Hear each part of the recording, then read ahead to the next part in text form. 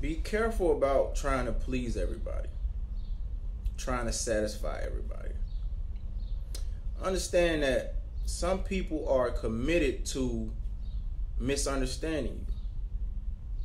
They are committed in, they want to find problems to your solutions that you came up with for the problem.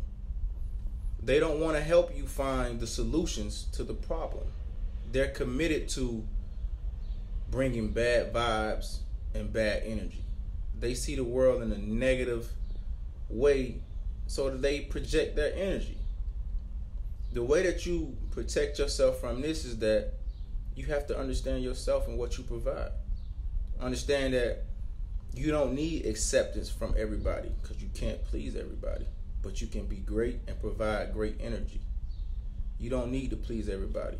Make sure you are happy with yourself and you please yourself.